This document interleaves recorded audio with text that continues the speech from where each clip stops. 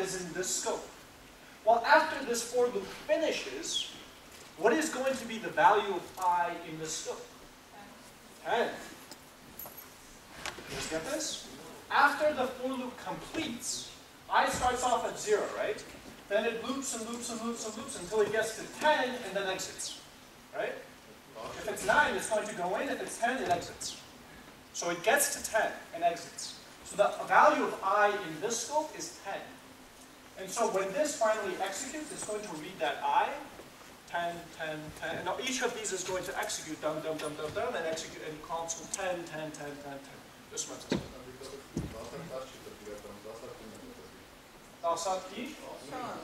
Okay, I'll send it to you. Let's go maybe check out. Wait. Okay, so the criticism was he thinks it might be 9. Well, let me just explain to you why it's not. It's actually 10. So I begins with 0, right? You agree?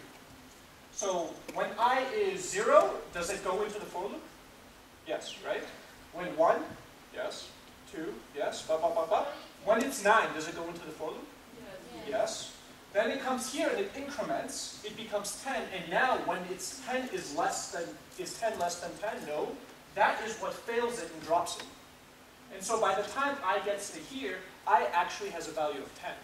Because 10 is the only thing that can make this, or by the time it gets to 10, that's what makes this expression false, and it exits the for loop. So in reality, you're right. Within this for loop, it can never be more than 9. But once it finishes the loop, outside of the loop, it's actually 1 more than that. It's the failure expression. It's 10. Yeah, that's it. This one.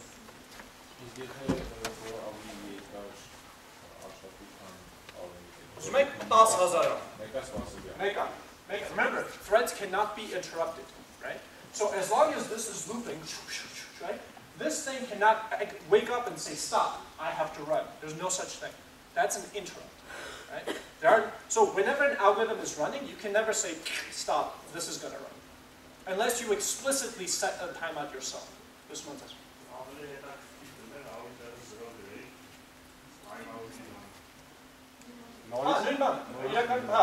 Make up. Right, so set timeout will always put it in the queue, right? But the moment it gets into a queue, think of it as a separate algorithm. Okay? And a separate algorithm can never interrupt this algorithm. By the way, you can either put 0 or you can just not put anything here at all. You can just close it and be done.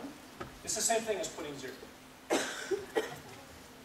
So all you're saying there, if you were to just make this 0, is wait at least 0. At least. Remember, this is the important part. It's the minimum value. It's not the value, it's the minimum value.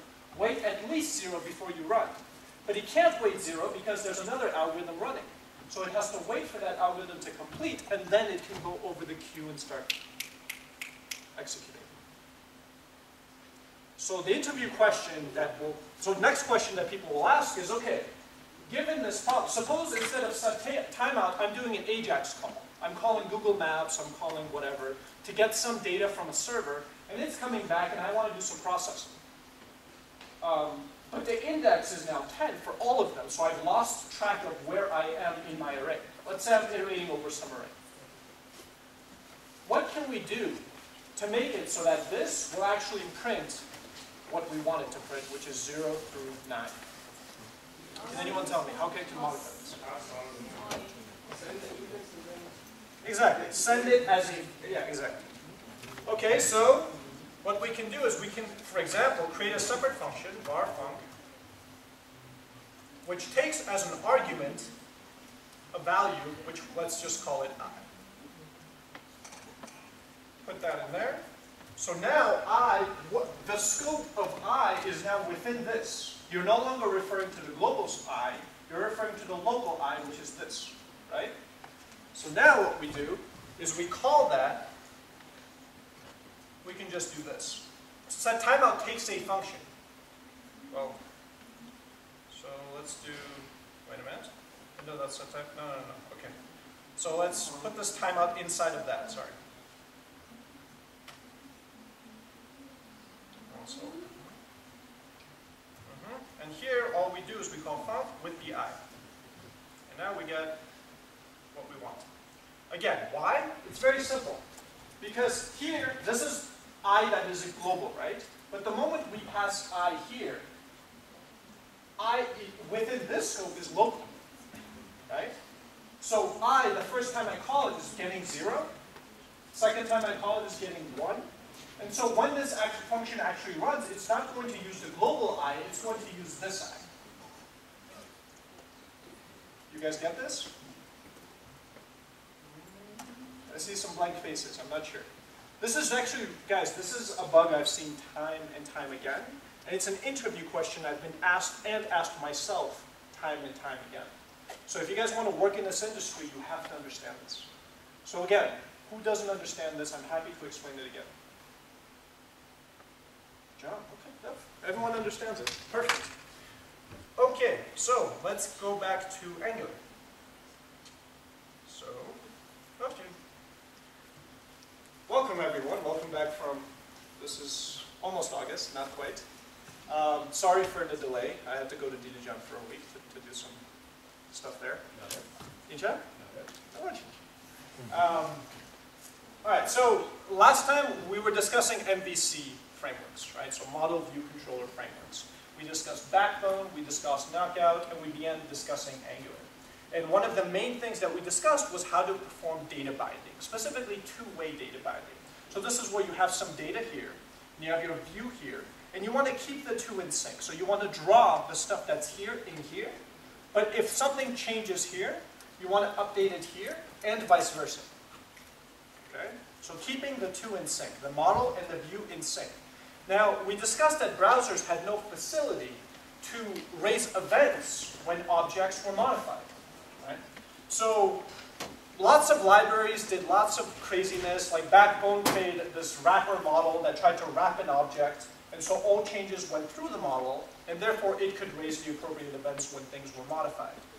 Knockout asked you to wrap each individual value with an observable, so that when modified, the observable would then raise an event and say, oh, something has been changed, and you could perform your tasks.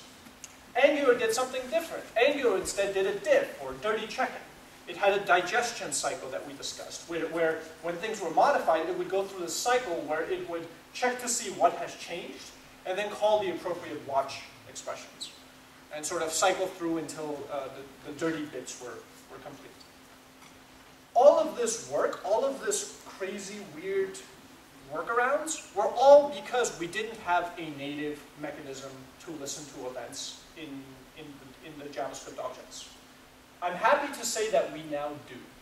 Chrome, the first browser, and I think right now the only browser, now officially supports object.observe.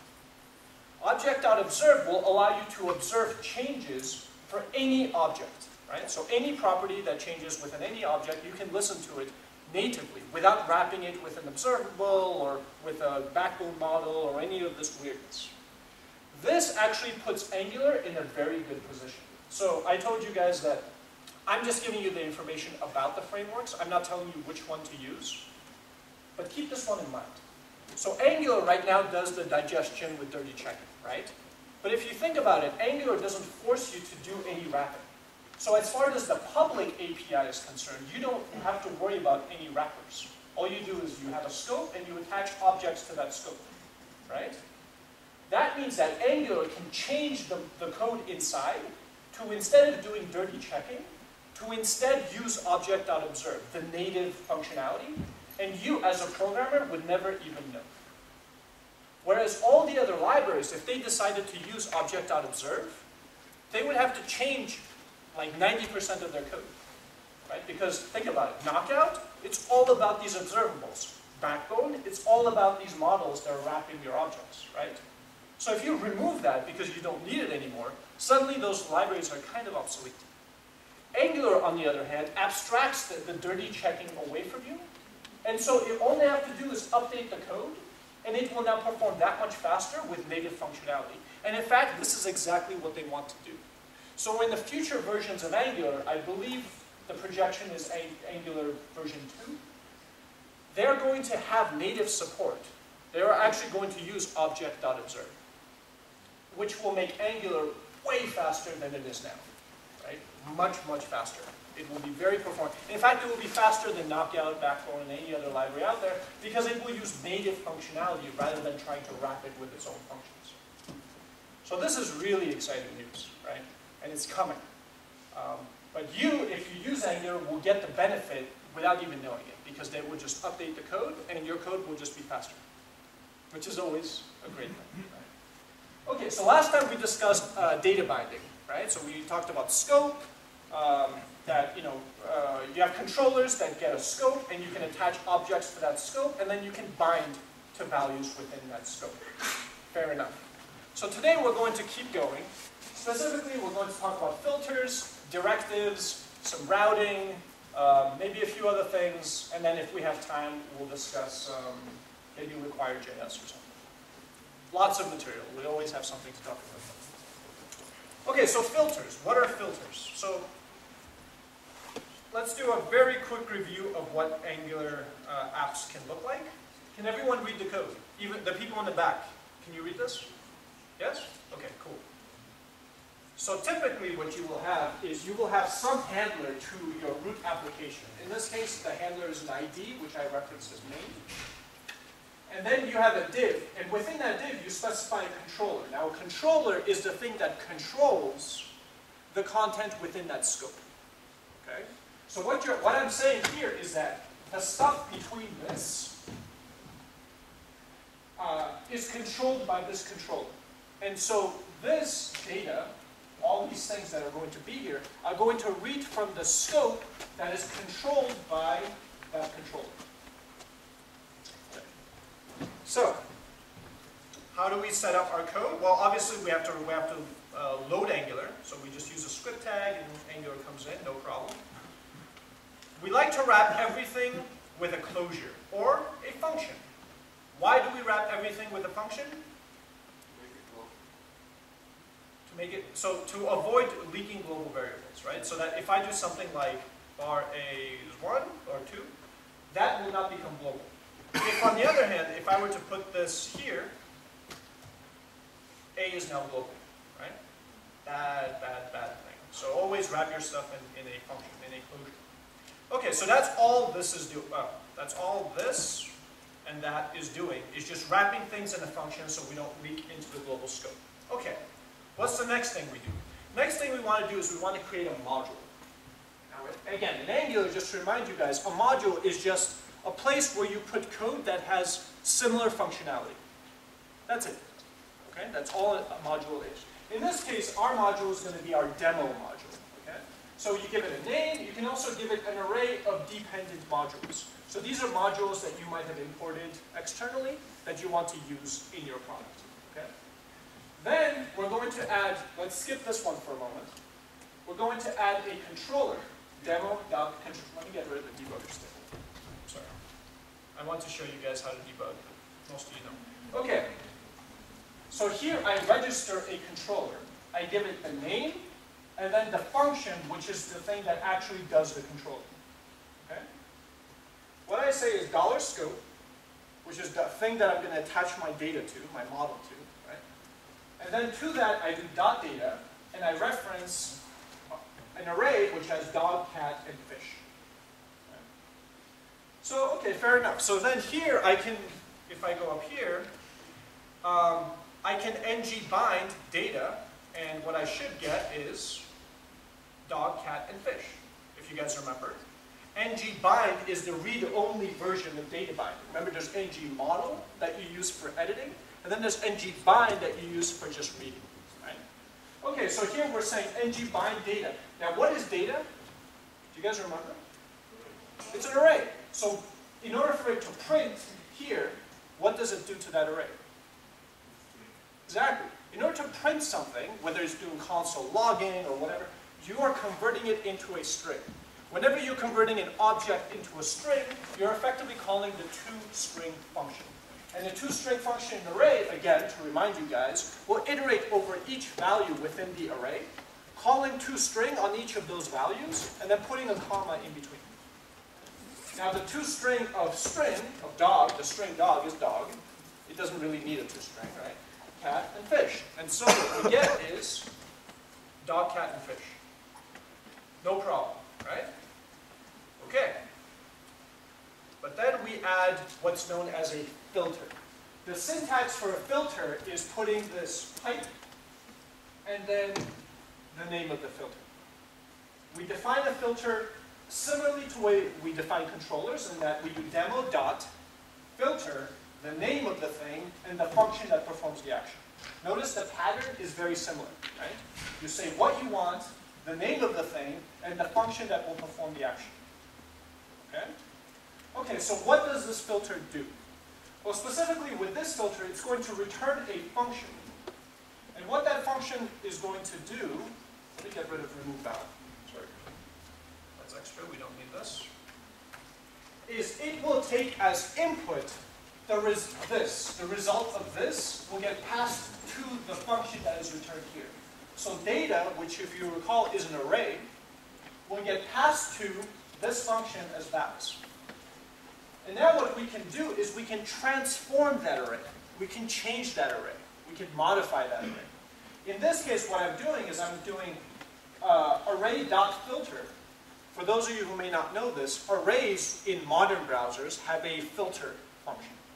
And what filter will do is you give it a function, it will call your function for every value within this array. And if you return true, it will keep it. If you return false, it will throw it away. And it will return the new modified array back out. Okay? So this will return the modified array. It doesn't modify the existing array, it just returns the new array. Okay? Okay, so what does this do? Well, it removes the only thing that doesn't make sense. So dog and cat kind of go together. Fish is a little weird, right? It's not a mammal. So we're going to get rid of fish. So anything that is not a fish, this will return, so this will return true for dog, true for cat, false for fish. Right? So the result that will get returned will be an array that will consist of everything except fish. So what I've effectively done is I've taken an array with dog, cat, and fish, and I'm returning an array with just dog and cat. And so the result of this expression is dog and cat.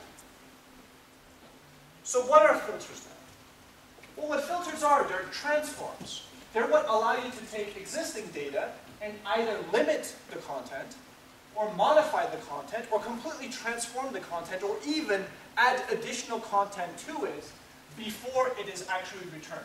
It's effectively a post-processor. Okay? So you have your data, and then you do some processing before you render it. Okay? Why would you have something like this? Well, the reason why you might have something like this, for example, is you want to keep your data nice and clean. You want to, in your data, still have dog, cat, and fish. It's only when you render it, let's say in this specific element, that you want to modify it a little bit. In that case, it doesn't make sense to actually modify the existing model. All you want to do is just modify the stuff that happens here. In that case, it might make sense to add a filter. And a filter is typically reusable, because once you've registered it, you can use it to filter other things. It doesn't just have to be data, it can be other arrays that you pass in, and it will remove everything except fish. Sorry, keep everything except fish.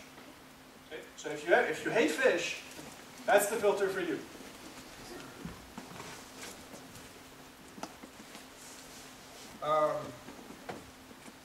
Right, so so Angular actually gives you some filters for free that it already is part of the library. And one of those that I love for debugging is a filter called JSON. What do you guys think JSON does? Can anyone venture a guess? What is JSON? Yeah, it's a stringified version, effectively. It's a serialized version of JavaScript objects, right? That's basically what JSON is. So what it will do is it will take the data you give it and convert it into a JSON string and print it. That is hugely useful for debugging. So if I go here, instead of mammals, let's use JSON. Let's go here, instead of data, because the JSON for this array is not that interesting, let's put in some complicated object, which has food, which has a bar, which maybe has a zoo with a yay, right? Then we come here and look at this. Right? Now, just to show you just how cool this is, let me actually put in a modifier. So let me put in an input. Type text. Then we're going to do, how do I modify stuff? Model, that's right, model. And what we want to do is let's just modify, let's modify zoo. How do I modify zoo? What do I have to type to modify zoo? Yeah, so, wait, this is right. Okay, so I do data dot foo.bar.zoo. Now watch this, ready? Woo! You guys get the power? So what you can do, and I do this all the time, is when I build some big complicated user interface, is I will take the root of that object, or of the scope that I'm working in within here. Let's say I'm writing a directive or whatever, and I will actually bind that data and pass it through the JSON filter and have it just print down here. And now, as things are changing here, I can always look down there and see exactly what my data looks like, because it's printed in JSON just underneath. You guys see this? What? What's that? Essay was made. Pipe JSON. That is the name of the filter. Okay? Same syntax, right? So you can either write your own custom filters and put them here, or you can use existing filters and put them here. All right? This one. Yes. Absolutely. So I was going to get to that. Right. So the cool part about this is, so the output of this is typed into the input of this, right? The output of this can then be piped into another filter, which can be piped into another filter. So you can keep going through several transforms until you come out the other side. Yes, sir. You can. Yeah. Great question. This Moses.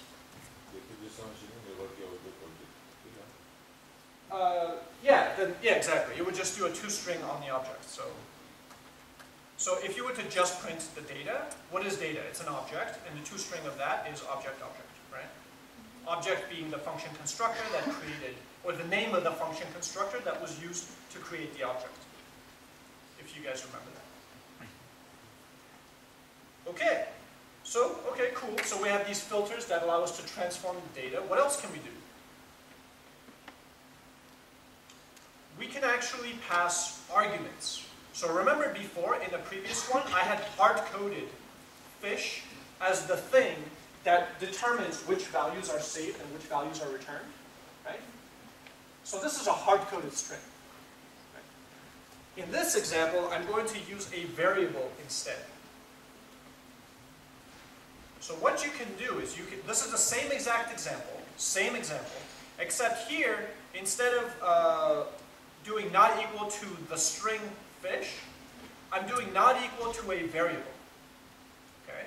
And that variable is passed in with the following syntax. So you do the name of the filter, colon, the variable. And then you can do colon, next variable, and you can pass in arbitrary number of variables you like.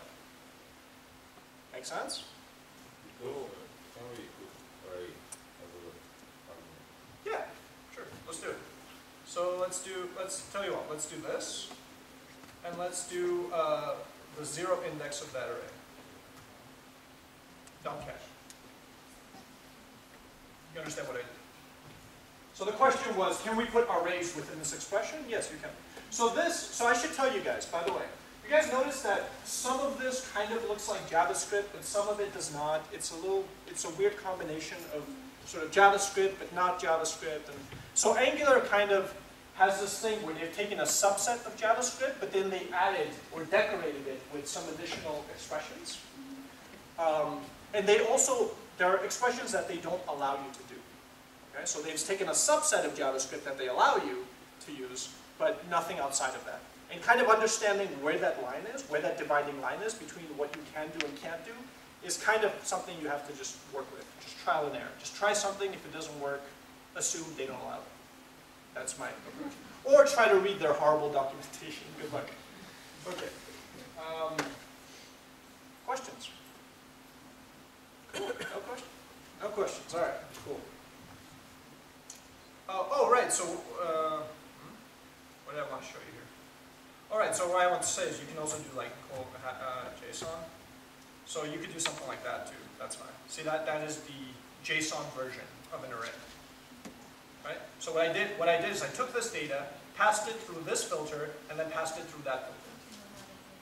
Right? If I were to not pass it through that filter, I would just get the original dog cat fish. You guys get that? So you can chain an arbitrary number of filters together and get some cool output. Okay, you guys get that. Good. Okay.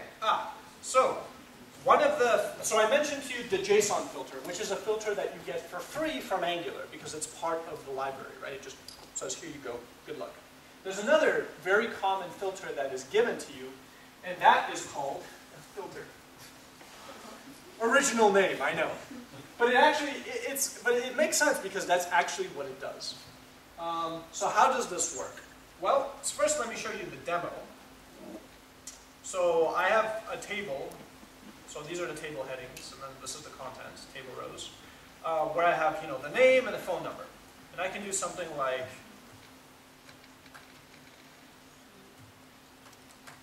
so what am I doing here? What I effectively did was create a very basic filter that allows me to, by typing stuff here, search for names that match that string and only filter this content down to only stuff that matches the name. Makes sense, right? Okay, so how can we do this? Well, we could write our own custom filter, but because there's already this filter out there, let's see how we can use it. We can leverage existing code. So in this case, what we're going to do is we're going to have, so forget the input for a second, ng repeat, which loops over friends. Now friends is just an array with a bunch of objects. Each one has a name and a phone number. Okay? And you have a bunch of these. So then what we're going to do is we're going to do a ng repeat. So we're going to repeat the cycle for each one of those values, each one of our friends.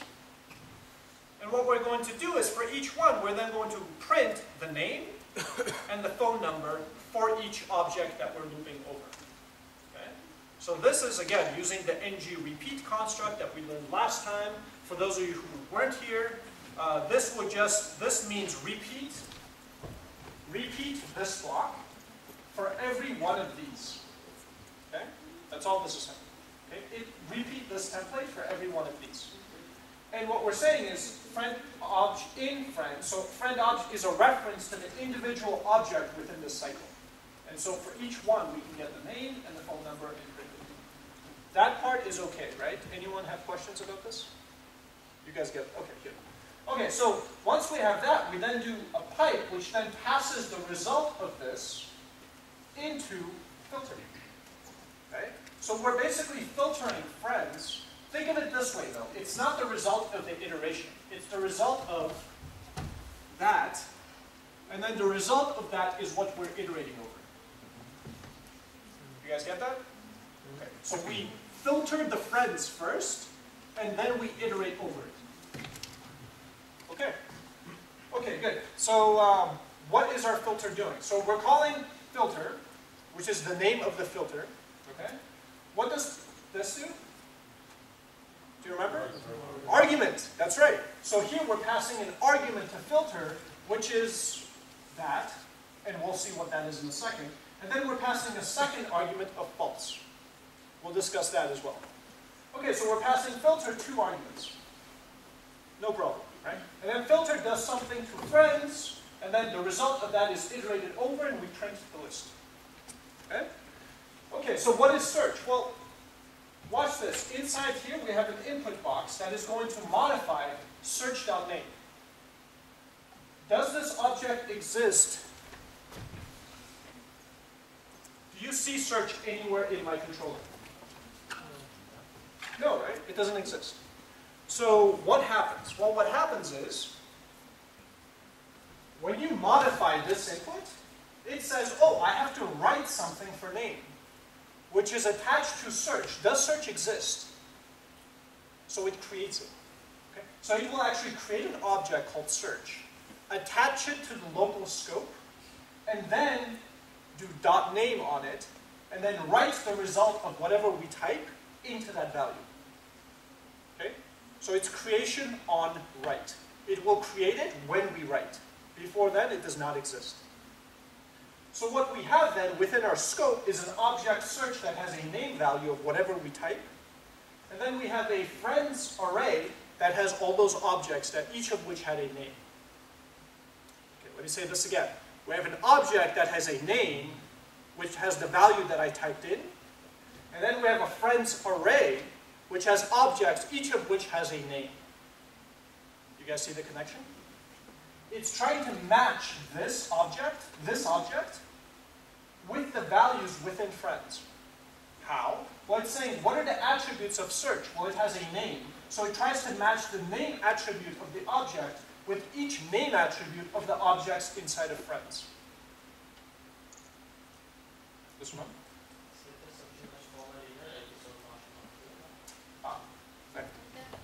Okay, dolapka, but we'll get to that in a second. So you can do, let's change this to phone.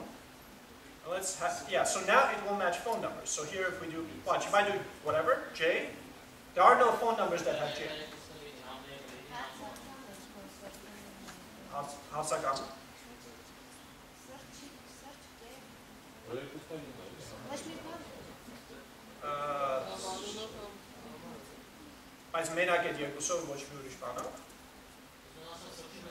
Oh, wait. Այսինքն նայեք, եթե միատ phone ունեմ, չէ, նայեք, միատ է name ունեմ, չէ, հիմա եթե search անեմ, չէ, եթե name-ը search անեմ, այս name-ն էր կարծեմ, չէ, իսկ ստեղ եթե phone անեմ, բայց եթե ստեղ name-ը անեմ, արդեն տարօրինակ է, որտեղ phone-ի մեջ գրել եմ J, որը չի գրել։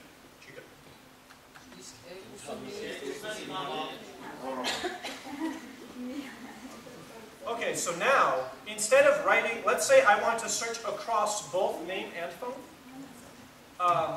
So I don't know if there's a facility to say just name and phone and nothing else, but I do know that they have a facility called $, like that, which allows you to search for Mary, John, and phone number. Okay? So $, is kind of, it's like an extra wild flag, basically. It's not a wild flag, it's, I don't know what you call it. It's the value that will apply to everything. It's a magic value. Okay? So whatever you put in here, it will try to match that against any value that's inside of the objects that we're iterating over. Can you put regular expression first? Here. Can you put a regular expression here for I don't know. I have never tried. It's a good question. I don't know. We need to read the documentation to find out. This one answers.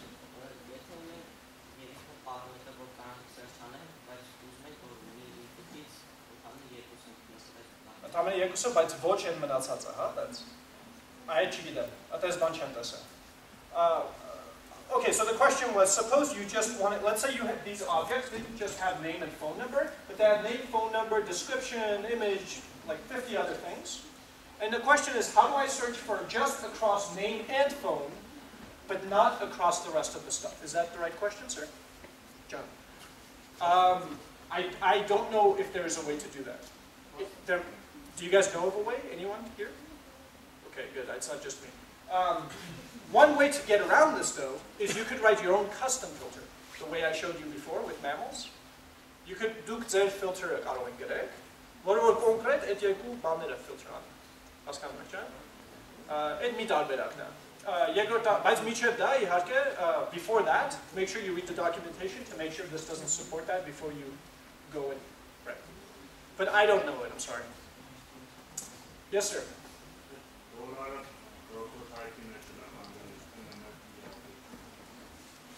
Oh, good question. Wait, no, wait, no. Wait, no. This, okay. No. As objector. Ինքը scope-ին կպած է, ինքը scope-ը չի, չէ՞։ Քանի որ ինքը մենակ կպած է ու scope-ին չի, ենթադրում ենք, որ սա ուղղակի data է, որը որ ասենք կարելի է հեշտացնել JSON-ը JSON-ից հետ։ բոլոր օբյեկտները, որ մենք գցում ենք JSON-ից հետ, պետք է proto reference-ը չունենան, չէ՞, որտեղ բարի կգնան, հենց գնահատական։ Ճիշտ է։ Դրա համար ենթադրում ենք, որ data-ն ինքը այդպես խնդիրներ չունի։ Իմ պատասխանն ենթադրում է, որ երևի չի է գնում, որտեղ ենթադրում է, որ չպետք է որ գնա, չպետք է ունենա։ Այն ինչ որ դուք եք ասում, այդ որ scope-երը ունեն իրար մեջ կա proto reference, չէ՞, այդ է ձեր հարցը։ Բայց այդ ժամանակ, բայց այս scope-ը չի, այս scope-ի վրայից կախված data-ն է։ Հասկանում եք ինչ եմ ասում։ Հա։ Scope-ը ինքը object-ը չէ, որը որ ունի proto reference, բայց ինքը հետո հղում է մի հատ ուրիշ object-ի, որ մենք ենք կմցնել։ Այդ object-ը inheritance-ի հետ կապ չունի։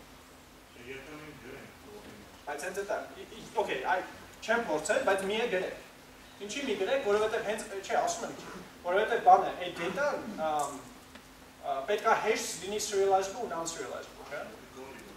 Exactly, հասկանում եմ։ Դա համար պատասխաններ չգիտեմ, որտեղ ոչ ոք չի անում, չէ՞ մի Okay, so very quickly the question was, well, what about inheritance? Will this iteration check for inherited proto-references? And the answer is, don't do inheritance in your data. Because if you do inheritance in your data, if you have proto-references to other objects, when you serialize them into JSON, which you commonly do when you're communicating with the server, and then bring it back, you lose all of those references anyway. So keep your data separate. If you want to do prototypal inheritance, do that separately from your data. Don't mix them. Questions?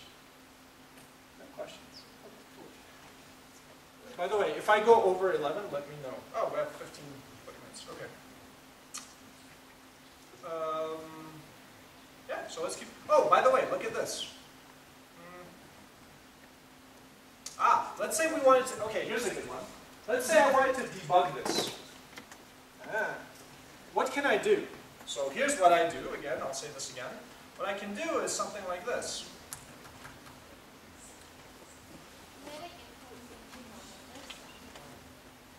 What does this do, guys? Oh, wait, I didn't tell you what false is. False makes it strict. So you have to type in the exact string for it to match. Otherwise, it will. Remember before I was just typing in MA and it was matching like Mary, Mark, and all these? Strict, in other words, true means match only if it's Mark. Okay? That's all that is. It's strict matching. False, I usually use false. Okay, so watch what I'm doing here. So here's where I'm actually doing my data binding and rendering of elements and so on, right? Here I'm binding through the exact same kind of thing, but I'm filtering it through JSON. So here I'm doing ngBind friends, which I'm running through this filter, the same filter that I'm running through here. The same filter. Type JSON. So now what happens is, down here I get this JSON, right? And if I type in, say, Joe, see that? It filters this, but it also filters this, because it's the same mechanism. And so while here I see the rendered version, here I see the actual data that's coming in, and I can better understand what's happening in my code. This one.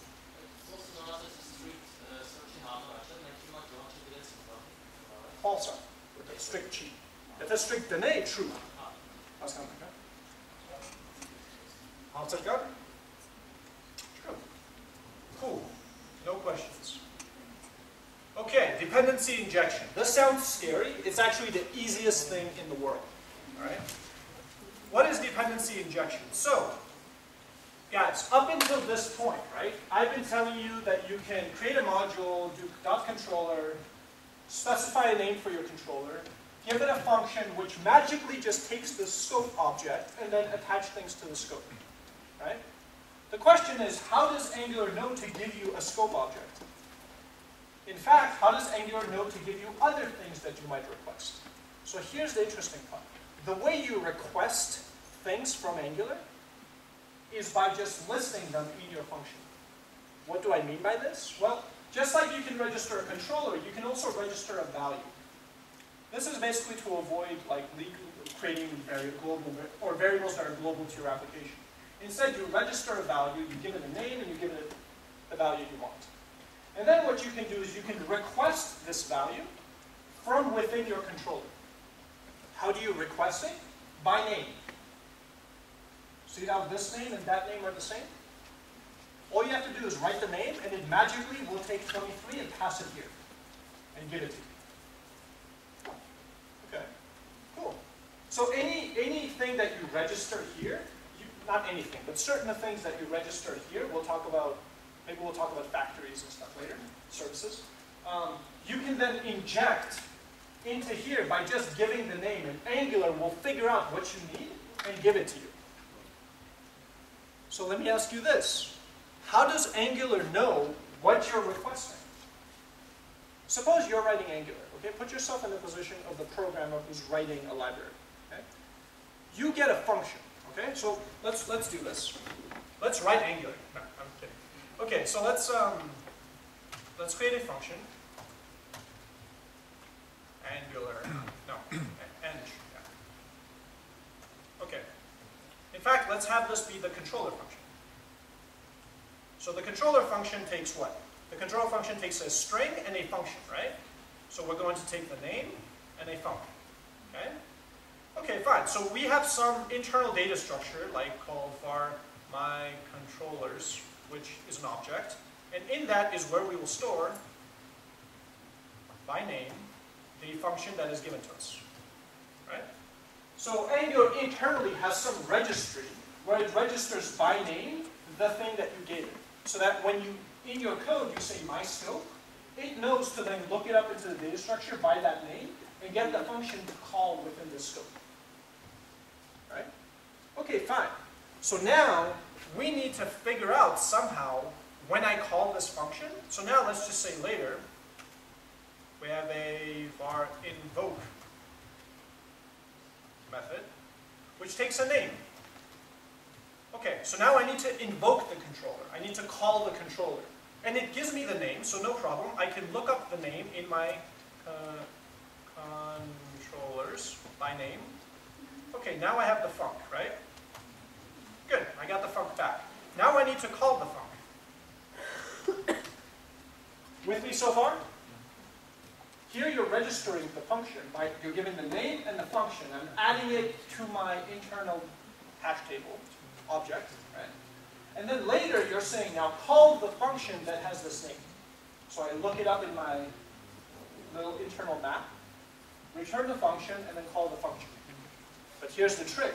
What do I pass as arguments to this function? How do I know what the arguments are? How can Angular know what the arguments are? Well, here's the trick that Angular uses. What happens if you do a toString on a function? Exactly. It prints the function. So watch this. Suppose, let me get rid of all this for a second. Suppose I have var func function which has A, B, C. Right? And then I do console.log func. Look at that. So the toString of a function prints the function. So now all we need to do is use regular expressions, which we learned about, right, to extract A, B, and C. To extract the arguments that are inside of these two parentheses. And once we do that, we can then read this name, read that name, and read this name, look it up in the internal data structure by name, get the value, and pass it in. Yeah, the other. One more time. We take the function, we call toString on it. We get something like this. We use a regular expression to extract A, so the names of the arguments, which are A, B, and C. We use these names to look up in our internal registry for what is the value of this name. Right? We get that value and we inject it as arguments into the function when we call it. As you can imagine, there are a few problems with this. Can anyone name me one problem? How about performance? Imagine every time they have to figure this out, they have to do this thing where they do a toString, regex. Okay, now you might cache it, so you do it one time, but you're still doing like a toString and regular expression. You're doing extra work. But there's a bigger problem. There's a huge problem, actually. The problem is, suppose in my code, suppose this is my code. This is my code. Okay? And instead of here, I do $scope. Here I do I don't know, $root scope. I'm just making stuff up, and here I have foo. So I have this. Now Angular will do a toString on this, and then look up $scope and say, root wants scope for the first argument and pass that. He parses this and goes, he wants access to the root scope. Passes that. He wants foo, whatever the heck foo is. Figures it out, passes it in. No problem. The problem is, we're writing web applications that run in the browser, right? Well, when you write JavaScript for the browser, what's one of the things you do to increase performance or decrease the time in which it takes to download a file? Minimize. Exactly. You minimize. You run through your JavaScript code through a minimizer. And what does a minimizer do? Exactly. So it will then convert this into, or sorry, not even $A, just A, B, C. So, as you can imagine, this will break Angular, because Angular doesn't know what A is. It has nothing in its registry called A. It has $scope, but not A, right?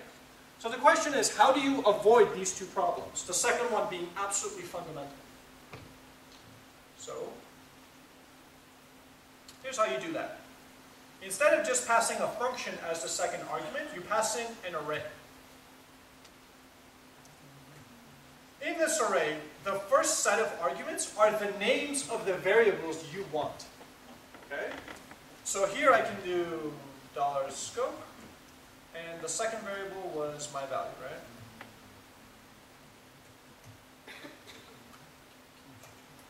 Okay, good. Now it's working.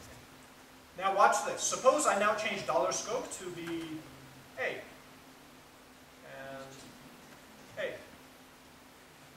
See how it works? So what we're saying is that this is this. This is this. And now if this gets turned into something else, no problem. Because Angular is reading these values to understand what you want. Not trying to stringify and do regular expressions and guess what you meant. Okay? So if you want to build a quick prototype just to try something out, just doing a function is okay. But the moment you're thinking about production-grade code, that's when you have to really stick to this kind of syntax. Otherwise, later it will bite you in the... So don't do that. So always try to explicitly specify the names of your... It will run faster, right? Because now it doesn't have to parse. It will just read this and done.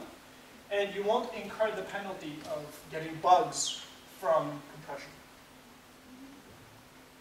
Is that clear? Sure. For example, if we pass a function not in an array, but after array, we can pass an array some values and then function. Like require GS. Are you asking me if you can do this, or you're telling me you can do it? I want to understand how it require GS do this and how this AngularJS. So the thing is, I haven't covered require. You and I can talk about require later, but I feel like other people won't understand what we're talking about. So let's talk about it offline, okay? You and I. It's now, wait. Oh, one thing I want to show you guys very quickly before we move on. There's more, there's a lot more, but just very quickly before we move on. So there's this notion of a root scope. Okay? So here we understand that because we specified controller, that the stuff in here is relative to that scope, right? To the scope that's controlled by my scope. Right? But what happens outside of that? What happens above that? We're still inside of a scope, but that is known as a root scope. And you can actually request a reference to that root scope by specifying it as part of your parameters. So you can say $root scope, then get $root scope here. Let me change this back to $scope so you don't get confused. This is $scope. Okay, good. Okay, now, watch this. $scope lives, when it's executed, lives here, right? the root scope or the global scope is just above it. So it's, in this context, the parent of that scope, right? So what that means is that I can do $scope dollar parent and compare that to $root scope. And let me alert that so you guys see it. True. Okay? So what that means is that the parent of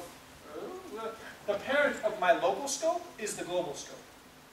Does that make sense? Now watch this. Let me modify what root scope is. Let me add to root scope $root scope dot foo is yay, right?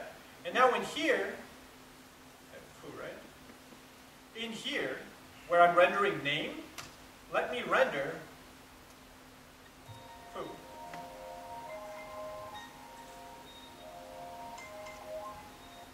There you go. Okay, so watch this, guys. So I'm within this scope. I'm within this scope, right, which has name attached to it. There it is. But then suddenly I reference foo, and I get this value. Yay. Huh? That's weird. Yeah. Why? How? Do you know how? It won't sound about something. Okay, so here's what happens. What happens is, let me tell you what happens, and then you tell me how. Okay, I'll explain it again. So within this scope is bound to an object, or there's an object hanging. There are lots of objects hanging from the scope. The scope itself is an object. The scope is an object, right? Which has things hanging off of it. In this case, it has name hanging off of it, the scope, and actually that's it. It has name, right? Here, when I say foo, I'm within the context of this object, right? That I'm saying get me the name, I get the name, and then I say get me foo. It doesn't have foo, so it goes to the parent scope and gets foo from the parent. Prototype alone. Exactly. Prototype. You see how important this stuff is, guys? This is why I spent so much time talking to you guys about JavaScript and all of those intricacies, because once you understand prototypal inheritance, you understand lambda, all of this makes sense. Because you know how this works. You know it. All what happens is this object that is in this scope has a proto-reference to the object above it. And so when I ask for name, it has it. When I ask for foo, it doesn't. It goes to the parent, to its prototype, and gets it. I'll prove it to you. Let's, instead of doing scope.$parent, which we know is the $root scope, that's true, right? Let me instead compare its underscore,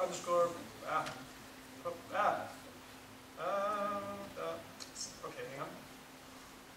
That's up? Okay. Dot, underscore, proto, underscore. True. We have a proto. So, guys, by default, whenever you create a scope that's inside of another scope, it has a proto-reference to the parent scope. Okay? We'll see how in directives you can turn that off, but for now, that's later. So, that means if you have a controller, right, that does a bunch of stuff, and then inside of that HTML you have another controller, what you have is a controller that controls this scope, a controller that controls that scope, and then the root scope, right? So that's 3 levels. What that means is that this scope has a proto-reference to the parent scope, which has a proto-reference to its parent scope. And that's how you can inherit data from parent scopes in Angular.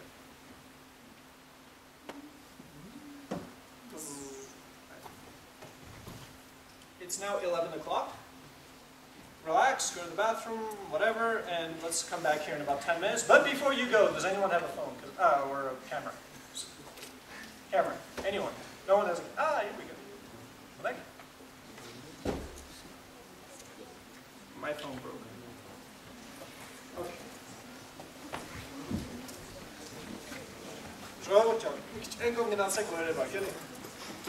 Ganska nära. Vad sa jag? Okej, Han tar på checkar det.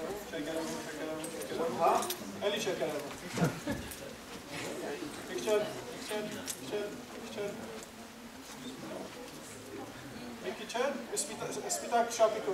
Picture. John, okay, Joe. Այսօր որ 9-րդ օրն է, չէ՞։ 9, ցույց եք տալիս 9։ 1, 2, 3, 9։ Processing is for that. Okay, լավ, մի անգամ ենք, համարեն դեպս։ Okay, 1, 2, 3, 9։ Ջան, process, okay։ Լավ, Merci, շատ, 10 րոպեից հետ եք։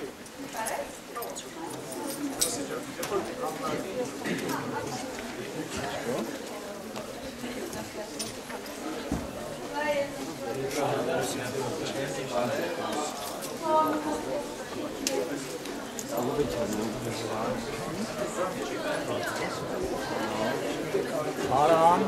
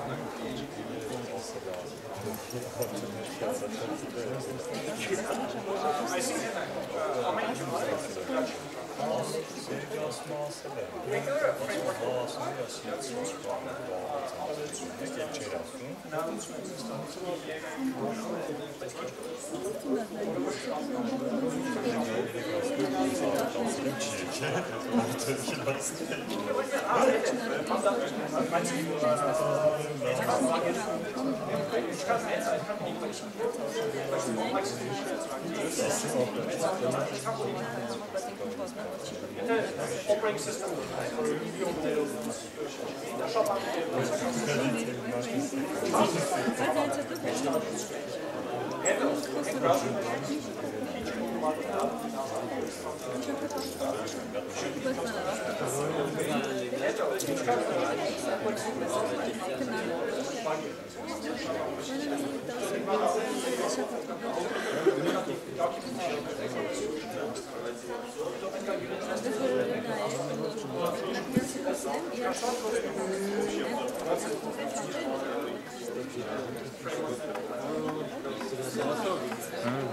Politechnică diplomă verțile.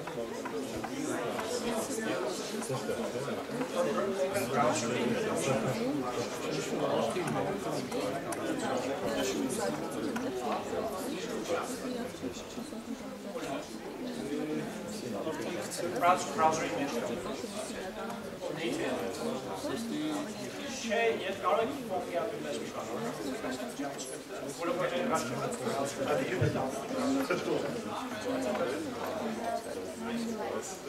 Complete browser image.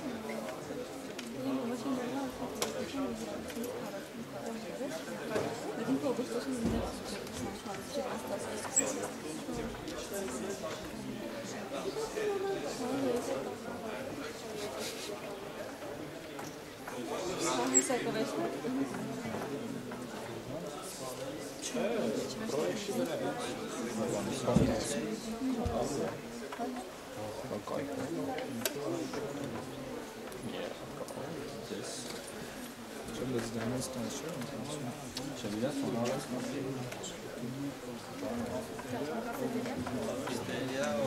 Че uzun versiyonla sildim question.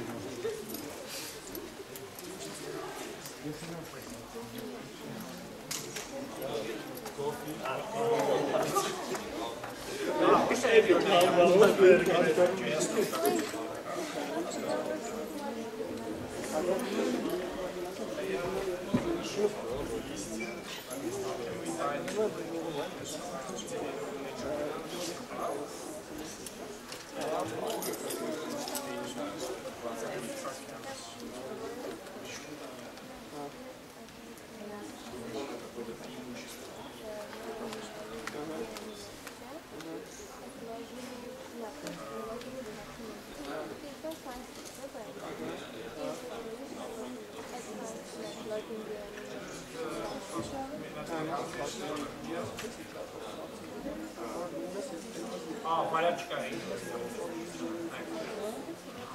Կամ ոչ թե կամ իր մեջ է, կամ է ինչ-որ framework է օգտագործում, որը որ փորձում է իրար կպցնել։ Բայց ինքը Angular է, եթե Angular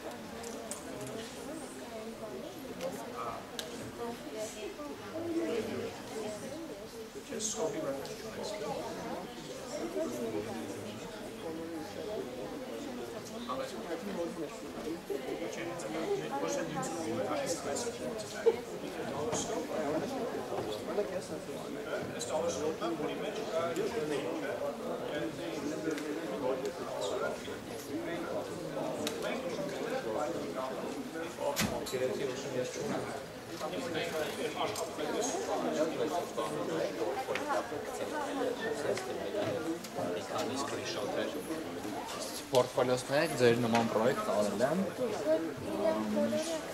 Դիտել եմ, արդեն արագ կլինի, հույսում եմ պատասխանել։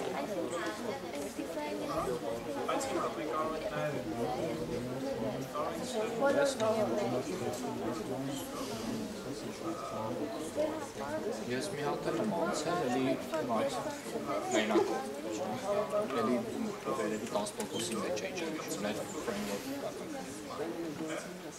41 էր, 4 բայց էլի top 10%-ի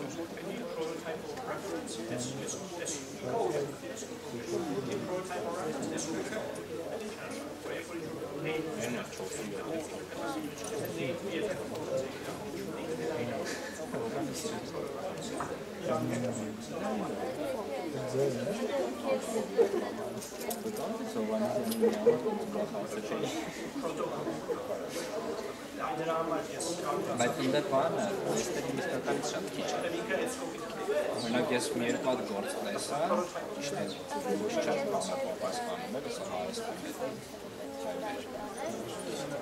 Վերացել ինչ տեսնել եք, ցել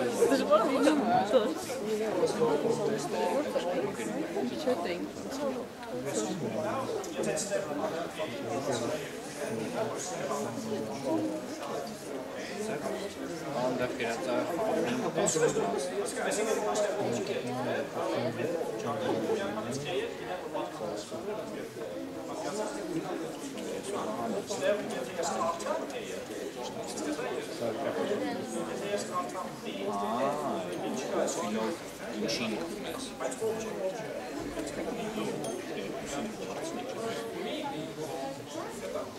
Rouben Meschian konkrétně. Mas até a minha forma. Yes, máte lišta, když tam ke full-time goce. Inherit, include vůbec to zajímá. Jak ale je certificate 24.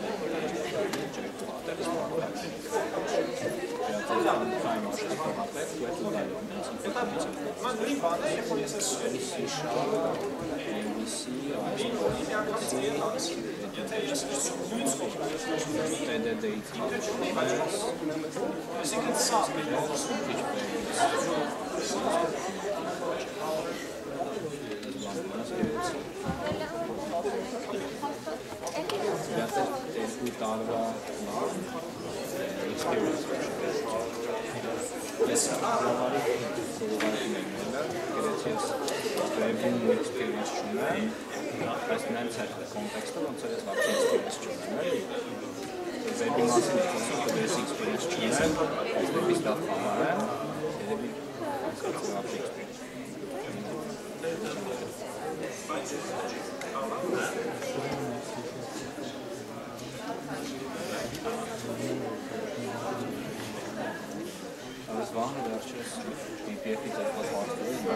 Artenia.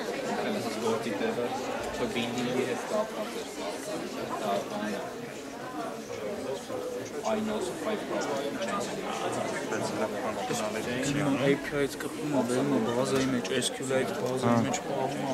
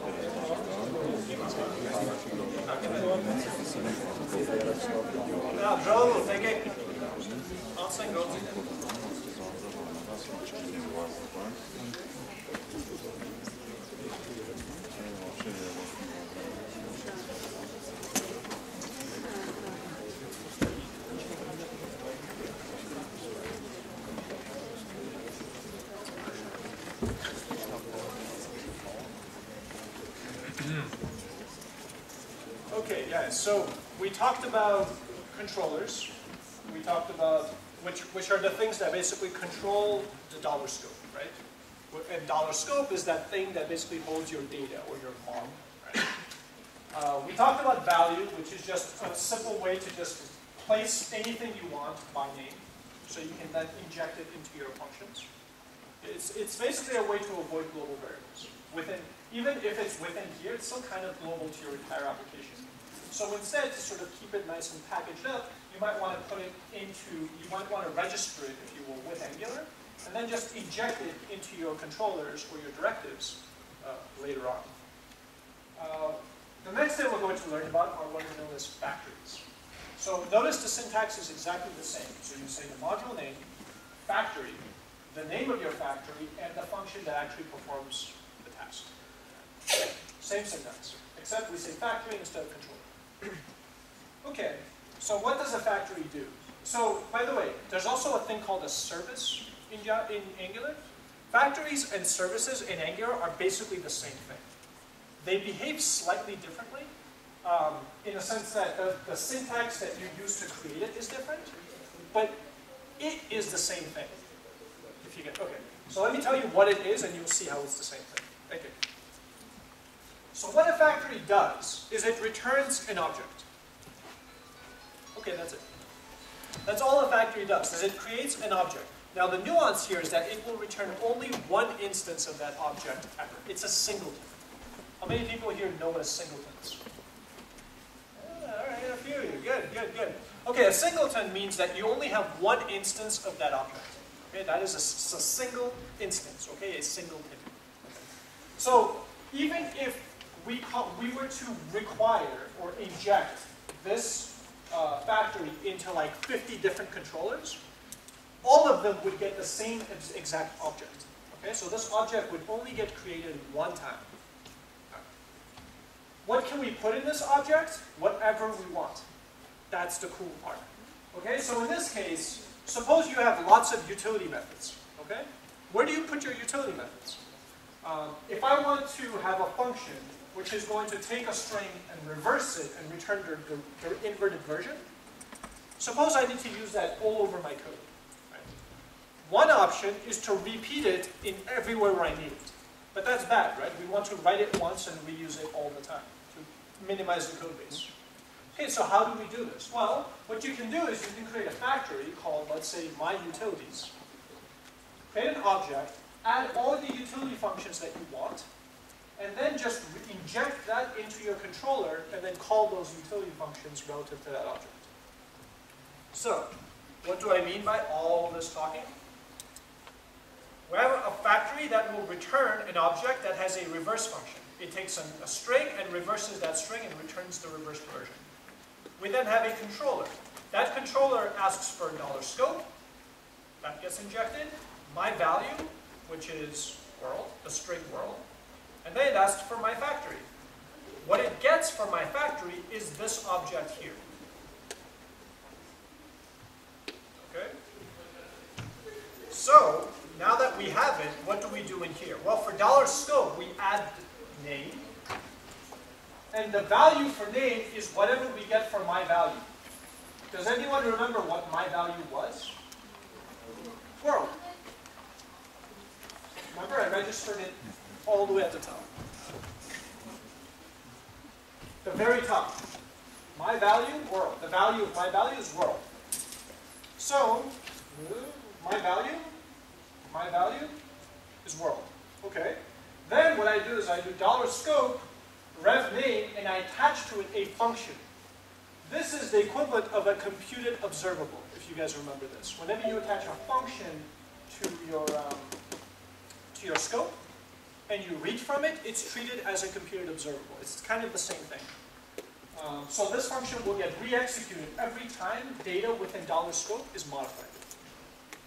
Okay, and what does this function do? Well, it references, watch this. So this was the factory that I created, right?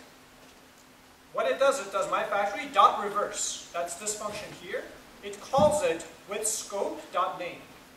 So what it does, and it returns that. So it takes whatever the value of name is, reverses it, and returns it.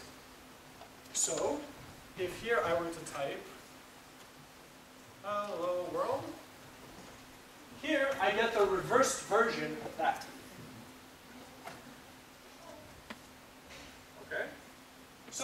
Okay, so all a factory is just a place where you can put lots of logic that you want to reuse across components. So you can inject the same factory into lots of different controllers and reuse these methods all over your code. Go. Kapsamha. Alt? Oder auf? Kapsamha. Das ist ja Tarjuma. Anyone got what was Kapsamha? Oh, never know. Kapsamha. Che lose Kapsamha. Che. Ah, che. Abe should che. Definitely yes. Aha. Well, I'll tell you why. Because there's a module that does like Bootstrap modal dialogues that you can include, and it's actually a factory. It's a service. So you inject it into your controller. You might know about it, and then you call it, and it opens the dialogue. So yes, absolutely, of course. Yeah. Other questions? Simple, right? Okay, so we have value, where we can just store any value that we want. We have controllers, which control scope. We have filters, which allow you to transform data when it's rendered, right, using that pipe syntax.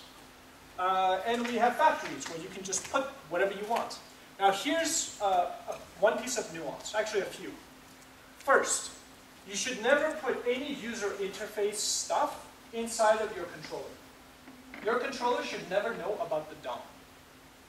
No jQuery, no document.get elements, but none of that. None of that goes in here. All of that goes into directives, which we'll discuss soon, or possibly services and factories. Mostly directives. Second thing, I told you guys that you could, from $scope, do something like $parent and get access to your parent scope, or there's also, I think, $children, where you can get access to your child scopes. Don't do that. Inter-controller communication, so communication between controllers, should never be done explicitly. The reason for this is because suppose you have 5 controllers, okay? And in your application, you structure it so that you put a controller here, and then inside of that, you put another controller. Now, in this code, you can say, okay, get me the parent and get access to this, right? But controllers are meant to be reusable. Controllers are meant to be moved around. So what happens if you take a controller that has a reference to the parent, assuming it's going to be this, and instead instantiate it over here? Errors, right? So your code, your controller should never explicitly reference another controller. Instead, the way controllers can communicate with each other is by using a factory. So here's what you do. You create a factory which gets injected into 2 controllers. Okay? So you require the factory, just like this. You require your factory inside of my scope and then some other controller. And then what happens is if you want to communicate with other controllers, you write, remember, my factory is a singleton. There's only one instance. So the object that this controller gets is the same object that this controller gets. So that means here you can write to that same factory, or same object, and have that raise events that then this one can listen to and then update and do whatever it wants. So instead of speaking directly from one controller to another, you speak through a factory. Does that make sense? Same thing with directives, by the way, which we'll get to later. But no 2 pieces of this puzzle should ever directly interact with each other. They should always go through some level of indirection. John.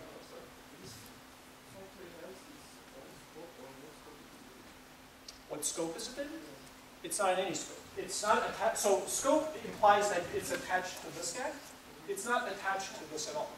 It's injected as an additional argument to your controller. It's just an argument. Within any controller or any directive, you can reference a factory.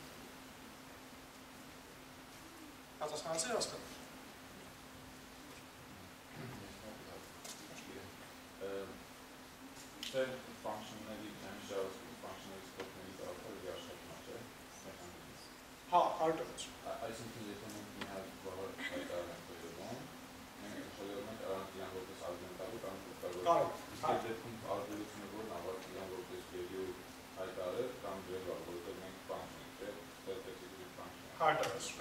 Okay, so here's what he's saying.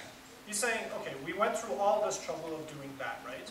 When we could have just done var my value equals, well, gotten rid of that, not injected anything here, and everything will continue to work exactly the same. Absolutely. The difference, though, is that with this, you've effectively created a variable that is global to your entire application scope. And for the same reason why global scopes are dangerous in the global scope, like the real global scope, they're also dangerous for the same exact reason within this. Dangerous how? Well, okay, you're not going to get collisions because you're smart and you understand you're not going to reuse that variable name in other places. So you're not going to get collisions. Fair enough. But think of it this way. When you're debugging code, if I give you a function that was this big, and it had a variable in it, it's pretty easy to debug that function because you see the value of that variable and you go, oh, okay, I get every value, everything that can happen to that variable is very clear to me. And you can really understand the logic and debug it cleanly. The moment this then now references something outside of it, you now introduce the whole, because now in addition to this function, you have to look at all the other functions that might have modified that variable. Yeah? So now suddenly debugging, so the notion of having small scopes when dealing with variables is very important for debuggability and testability, actually. Did I answer your question?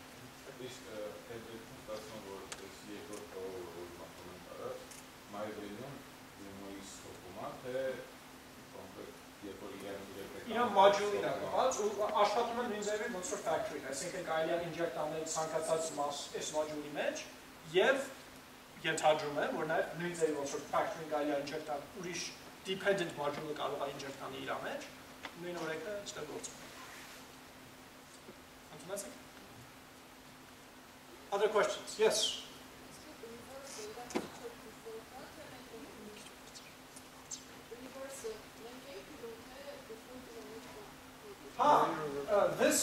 This is a name of a function that I created, that I personally just implemented. The idea is this. Okay, let me give you another scenario, okay? Suppose in your controller, instead of just getting a value and hard coding it, you want to go to a server and communicate with the server and get some data. Okay, so you're doing an HTTP GET, you're getting data so you can attach it to your scope. One way to do it is to put all of that HTTP AJAX call all in here. But what might happen is you might have two different controllers that control the scope in different ways that are both trying to talk to the server, right? So rather than repeating code or having server code mixed in with your scope logic or your controller logic, what you may want to do is to put all the code that deals with talking to the server, all the AJAX stuff, inside of a factory, and then just eject it here, and instead of calling reverse, call like get person data. And then have that go to the server, get that data, and then give it to you. And all of the complexity of going to the server, doing the AJAX, is inside of here. And all this does is uses the data that comes back and controls it. Do you see what I'm saying? So you can separate the code that talks to the server by putting that in the factory from the part that controls the data, which is the part that deals with the controller.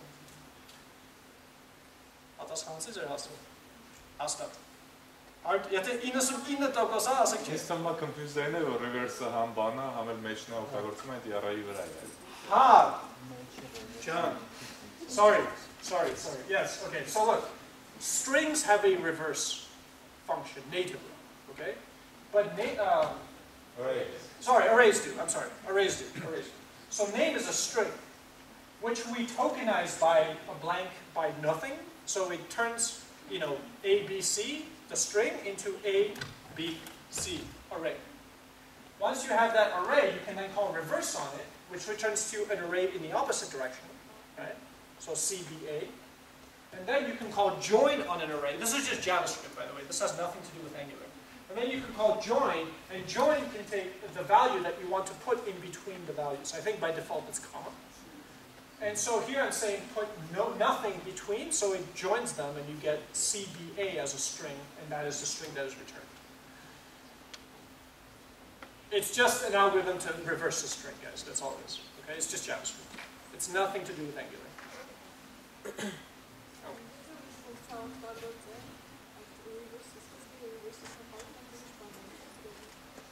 Mihadır canım. Galiba, aha.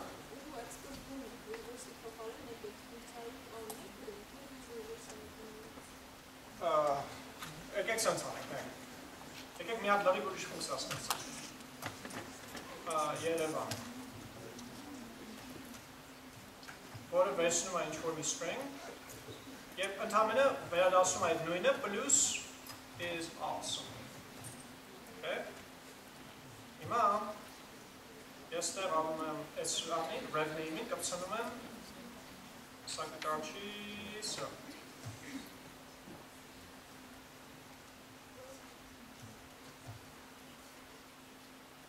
John, Shazia. Urish. Starting in Java.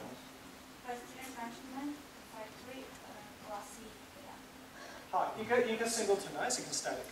I think an IO, what function is static. This one. I would know the difference between services and Syntax. I think, so I don't remember the service syntax. Okay, fine. Okay, so fine. The difference between AngularJS service.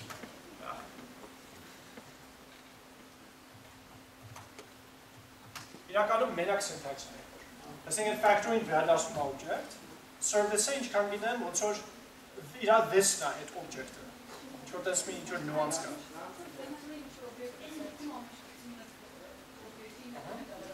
Service-ը։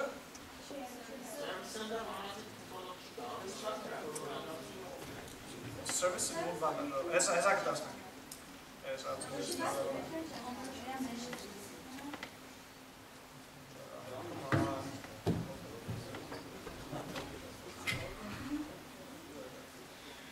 Using a service. Okay, some code. Anyone, someone.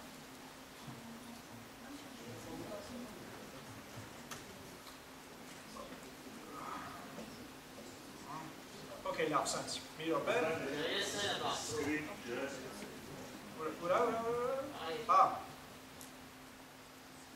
Controller, factory and also. Yay. Okay.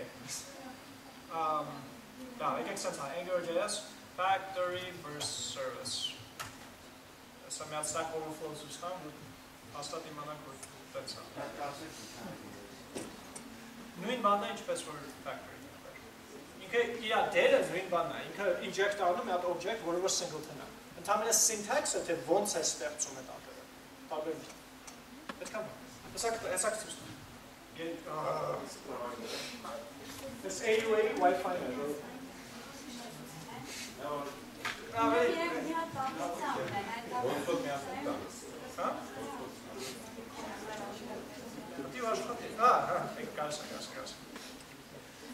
AngularJS service versus provider respect. I see.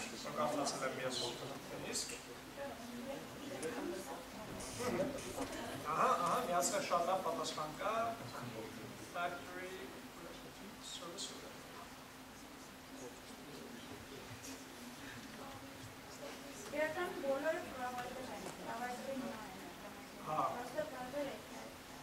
Это մասում նույն բանն է։ Ներքև է կարճ պատասխան կրել։ Ահա, ճիշտ է էլի։ Մյուսը ստեղծում է object, object-ին կկպցնի say hello ու կվերադասնի այդ object-ը, չէ՞։ Service-ը this-ն է այդ object-ը, որը որ վերադասնում է։ Այսինքն ենթադրում եմ, որ այս function-ը օգտագործում է որպես function constructor։ Այսինքն ինքը հենց այս this-ը, հենց այդ object-ն է, որը որ inject կարվի ձեր մեջ։ Factory-ն վերադասնում է այն object-ը, որը որ հասկանում եք, չէ՞ տալիս։ Այդքան է։ Factory-ն ինչ եմ ես սիրում։ Սիրում եմ։ Ասեմ ինչ եմ սիրում, նայեք, որտեղ ստեղ բայց ստեղ է կարող ես իրականում, չէ՞ լավ։ Ուղղակի ես սիրում։ I don't know, I much prefer to have my own object that I attach everything to than to just use, I don't know. It's the same thing, guys. This is why and I prefer factories rather than services, so yeah.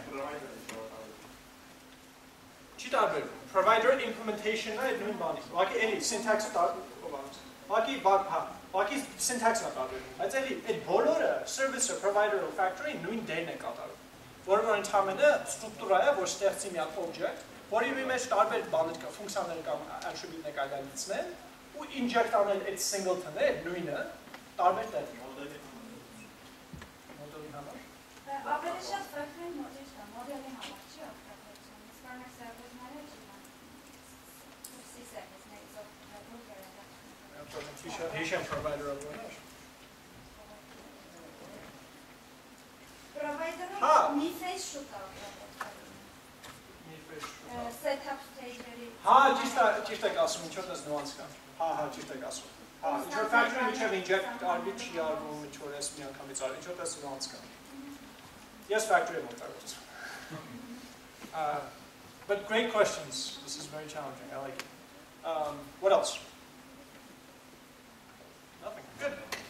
All right. Let's keep going. Let's keep going. All right. Let's get into directives. So what are directives? So I like to introduce directives with this example. All right. Wow, that's a big movement. Okay, so how did I do that? Is the question. The way I did that is by using this tag, a webcam tag. How many people have used the webcam tag before? Very funny on it. That's my wife. Anyone else used the webcam tag? Okay. You couldn't have because it didn't exist. I invented it. Okay, yes, so this is the power of directives. I think this really describes what makes them so powerful. Is that it allows you to not only use the existing HTML tags that we all know, like input and A and image and all these things. You can make up your own tags. You can make up a Google Maps tag. You can make up a video, a webcam tag. You can make up lots of different tags, right? So you can really extend the functionality that you get from a browser. So let me give you another demo. So this is the Google Maps demo. So here's the Google Maps, which is, let me zoom out a bit. Okay. So it's kept in sync with these coordinates. So this is the longitude, latitude, and this is where we are. We can also use this function. Let's see if we can find the current location. Let's see if this works. It might take a while. Your internet sucks. Okay, eventually I think it's going to come. You are in Boston. I'm not in Boston. Come on.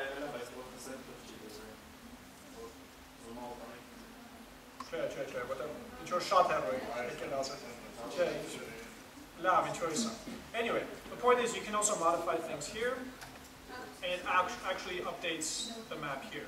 I think we're in the middle of the ocean right now. Anyway, you get the idea. So you can build these sort of reusable components with Angular. Okay? So the question is, how do you go about doing this? So we can study these more complicated examples in a bit. So first, let's look at a very simple example just to get our hands dirty. So let's look at this very simple example. So in this example, we create a module. Oh, zoom. Correct. Everyone seen it? How about now? People in the back. David, you can see it? All right. So. All right. So here, we've seen how we can register values, no problem. We've seen how we can register a factory, which just returns an object with a bunch of stuff in it. Okay? So that's that. Here we're registering a controller, which controls the scope, right? And in the scope, we're storing my value, which is world, and then rev name. So far, this is the exact same example that we had before. Right? Then we have our directive, and this is where the fun begins. So here, we're creating a directive that I'm calling hello world. Now, notice the syntax. Hello world. It's camel case, right? Hello world. Right? Pay attention to that. The reason for this is because when we use this in the HTML, camel case turns into dash notation. So when we use this in the HTML, we're going to say hello dash world. Okay? I actually spent maybe 2-3 hours trying to debug, trying to figure out why my code was not working, until I realized that I can't just use hello world in HTML, I have to use hello dash world. So I just saved all of you guys 3 hours of work. You're welcome. All right, so the directive is going to return an object, okay? The object will have potentially a template. So a template is HTML that you want to inject into your component. So if you're writing, I don't know, a webcam, or you're writing, I don't know, what can you build? A form. You want to build a reusable form, okay? The HTML code, the visual part of your component, would go somewhere in here. Now you can do this in two ways. You can either say template and specify your HTML as a string. Okay? You can also do template URL and specify a reference to the template, which can be stored separately. What I encourage you guys to do is always keep your HTML separate from your JavaScript, separate from your CSS. But when you are actually going to deploy your code, there is a compiler that will actually it will resolve the template URL for you, get it, turn it into a string, and inject it in there as a template. Okay? No, sorry. So there's that compiler, and then there's another compiler that will just, so this template, if you do template URL, it looks it up in a cache. It will pre-populate the cache separately. So long story short, I encourage you guys, whenever you write code like this, don't do that. Just do template URL. Put it in a separate file. I put it here just to make it easier to read. That's all. Okay, so what is my template? So I have a field set, a legend, and then an input of type text. That's it. Okay? That's all I have. And then you have a link function. Now a link function, unlike, remember when we were discussing controllers, we said you could specify what you want injected into your controllers? You can have scope or root scope or whatever. These variables are not up to you. Okay? The first one is always going to be scope. The second one is always going to be the element on which either your tag or the element on which you added the attribute. It's always going to be that. And this one is always going to be an object which has all the attributes of that element. Okay? This is, I think, I haven't looked at the code, but I think it's the equivalent to calling .data in jQuery. I think it returns the same thing. Okay, so you have this link function. This is where you put the logic that is actually going to control your component. Okay? So this is the template that gets swapped into this element, and then this is the code that will control it.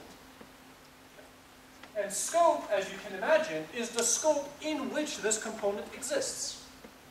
Okay?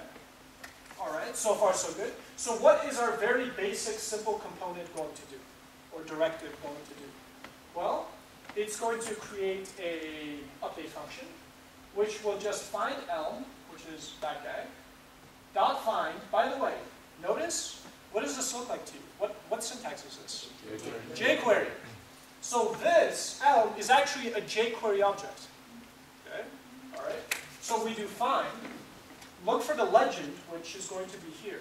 That's the legend. Okay? And then we're going to call .text, which is going to set the inner text to whatever the value of name is attached to the scope. Okay? Let me remind you guys that name is specified here, right? Which initially was world.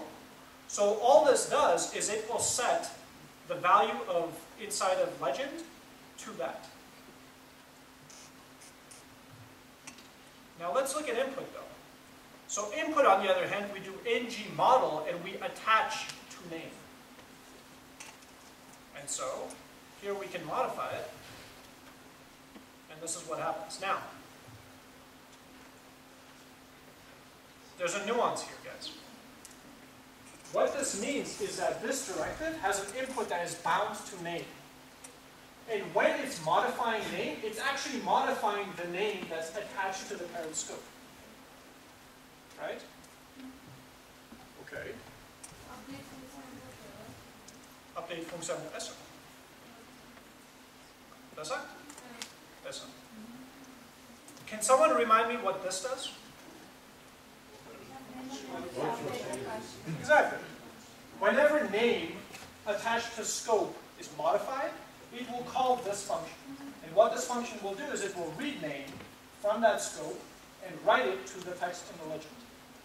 Similarly, you could have read, for example, longitude or latitude attached to the scope and update it in here instead of modifying the text of that DOM object. Instead, you could have modified where the Google Maps is rendered. You guys see how that works? So you listen here and you update here. And all of this logic is encapsulated inside the directive. Initially miankamani, հետո փոխվելու ժամանակ էլի անում։ Exactly. Other questions so far? A few nuances now. Okay, so watch this. So the point I made is that if the directive modifies values, it will actually modify directly that scope. In other words, scope is inherent. This scope is actually the same scope as the scope that the directive lives in. Which is a problem, because now if this directive is reusable, and it modifies or adds some temporary values to the scope, it's actually modifying your data scope, the scope that your application is using. And that's a problem. Do you guys see how that's a problem? Let me say this one more time. You have a scope, okay, where you have some data. Inside of that you have a directive. The directive is reusable. The directive may want to add some temporary variables, it may want to move things around or whatever within its scope. If it does that though, it's modifying the parent scope. And if you use that directive in lots of places, eventually you might end up modifying something and getting a collision with the parent controller. Do you guys see how that's possible? Okay. So, the question is, how do you isolate from the parent scope? Well, one thing you can do is specify scope : by default it's false. False means don't create another scope for me, just use whatever scope I happen to live in. That's dangerous, again, because it can cause collisions. So what I can do is instead of false, I can say true. What does true mean? Well, if you guys remember, by default, a scope that is the child of another scope has a proto-reference to the parent. Right? So what that means is that here, I'm still reading world from the parent scope, but when I modify it, I only modify it locally. What's happening here? So this scope is this. The rest of the scope is that. This has a proto-reference to that. Okay? Initially, this has a name, this does not. So initially, I read name, don't have it, come here, get name, and render name. But then when I modify it, when I start typing, I'm modifying name of this object. And so this object modifies and this stuff updates, but the global scope does not update because I'm modifying a different scope. You guys see that? Okay. So that's one way. But the thing is, if I get rid of this, so I've just written an empty string, but if I were to, let's say, delete this value, what value would I get back if I read it again? World. Why? Because if I delete name from here, the next time the read comes, you'll say there is no name, go to the next one, and get world from here. And that can cause confusion. Right? So the question is, how do you completely isolate the directive so that it can be reused everywhere? So that people at Google, for example, can write a directive, create a library, and have that library seamlessly work with all your applications without possibly modifying your scope. How do you do this? Okay, so here's how you can do that. My favorite way to do this is you specify an object, and then you specify explicitly the attribute that you want it to be modify. What did I just do here? What does this mean? This means something really cool. What this means is that this scope is completely a separate scope. It does not have a proto-reference to any parent. It lives in its own island. But, and here's the cool part, but whenever you read name or write to name, only then does it actually modify the parent scope.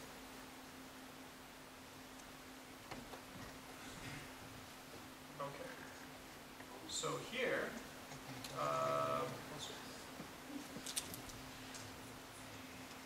controller, div hello world. Okay, so notice the syntax here. So I created a div, and here I created data hello dash world. If I did this, it would not work. See, it's not there. So you have to do data dash world. Okay, so that is the same thing as that.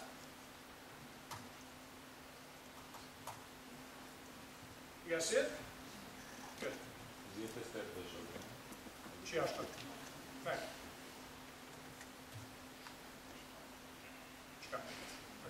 Undo on that. Mic.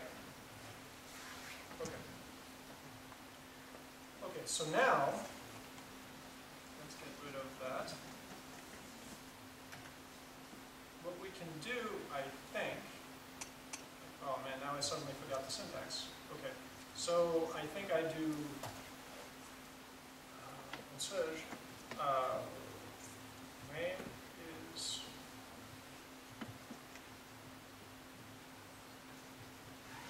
yeah, okay. Something happened. Let me get rid, wait, just 1 second. 1 second.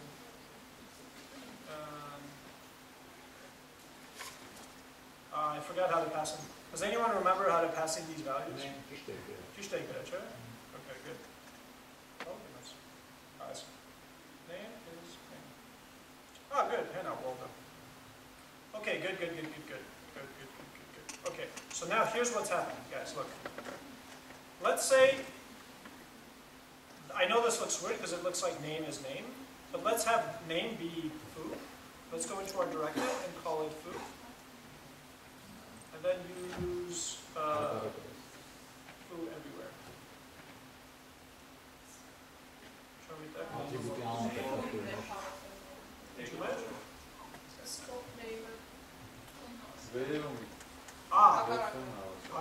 take this.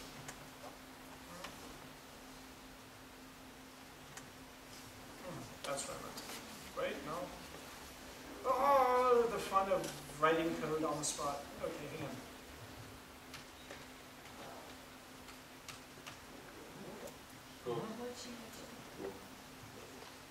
Okay. All right. So what this means is this, guys. Look, is that this scope can give a variable whatever it wants, or the attribute name whatever it wants, and say, have the user who's using my directive specify the attribute that they want to be this. And now the directive that you write one time can be used with different models. Why? Because suppose you called your longitude lon. But in my model, I called it longitude. So what I would do is I would do lon equals longitude. And now you would be reading my longitude with lon. This is actually how the Google Maps example works. If you go back to Google Maps, this is the video, this is the maps. Here, look. I have lat that is equal to something, and lng, longitude, which is equal to something. When I use it,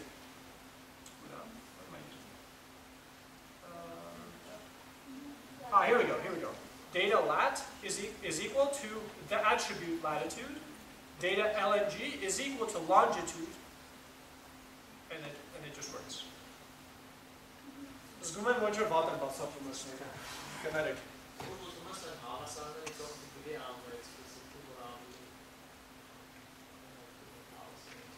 İnce.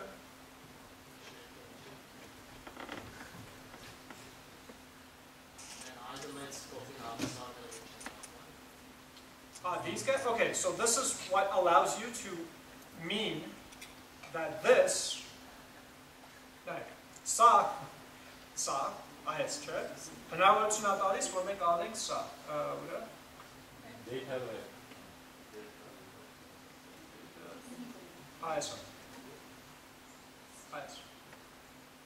In other words, it allows us to map this attribute, which is in my model, to the local property or local attribute that the directive is using. Again, because a directive was written by one person to be reused by lots of different people. And different people might have called longitude different names. Some people might call it lon, longitude, x, right? You can call it different things, but it all means the same thing. So how do you write a directive that you can reuse over and over again, no matter what the name is you allow them to create this mapping in their HTML.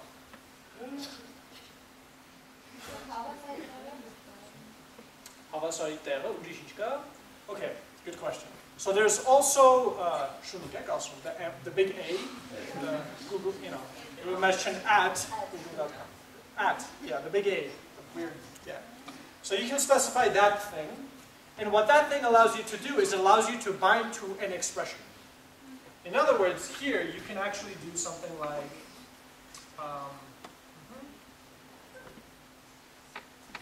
something like that, and then you can specify that like that, I think. So there's that, and there's one more, which I can't. Does anyone remember the third one? There are three of them. Ampersand, that's right, the ampersand, which I think is used for referencing functions. Yeah. But I have to say, personally, I always just use the equal sign because it seems to take care of everything I want. I know that I can use this, and I know that I can use the ampersand, but almost every directive I've ever written just uses this, and I'm done. So it depends. So this is the most important one, so this is the one I want everyone to know. The rest you can kind of read about later if you want. Questions so far? Okay. By the way, these examples are online, right? So you guys can actually, if you want to actually see how I did like the video one or how the Google Maps one works, just go in, read the code, it's very simple.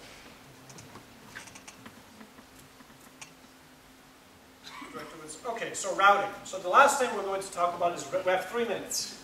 We're going to talk about routing in Angular. So again, remember when we talked about Backbone, we talked about this notion of having routing, even though it's a single page application. And all routing means is maintaining a link between the URL that you have in your address bar and the state of your application. Why would you want this? Well, maybe you want to copy that link and send it to a friend and have them go to the same state. Or you yourself want to remember where you were. You want to bookmark it or whatever. Right? It makes sense to have the two in sync. So the question is, how can you do something like this?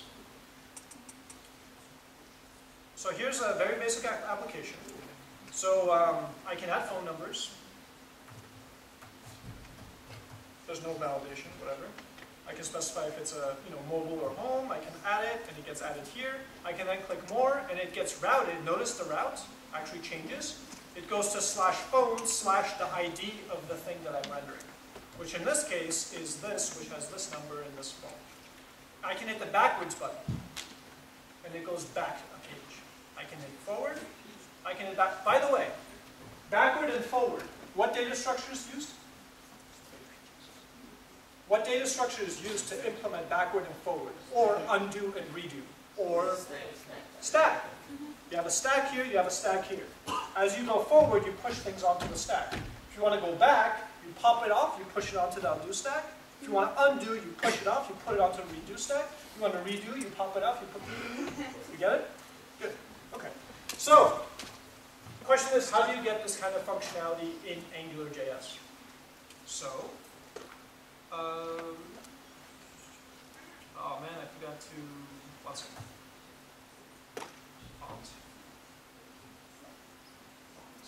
Here we go. Size, here we go. So let's have it be like 28. Oh, that's big. Oh, that's big. Okay, that's fine. So examples, AngularJS, routing. Okay, that's way too big. Sorry, just 1 second. What's a good size? Someone guess. How's that? Oh, normal.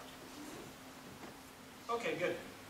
Okay, so this is my the HTML for my routing application.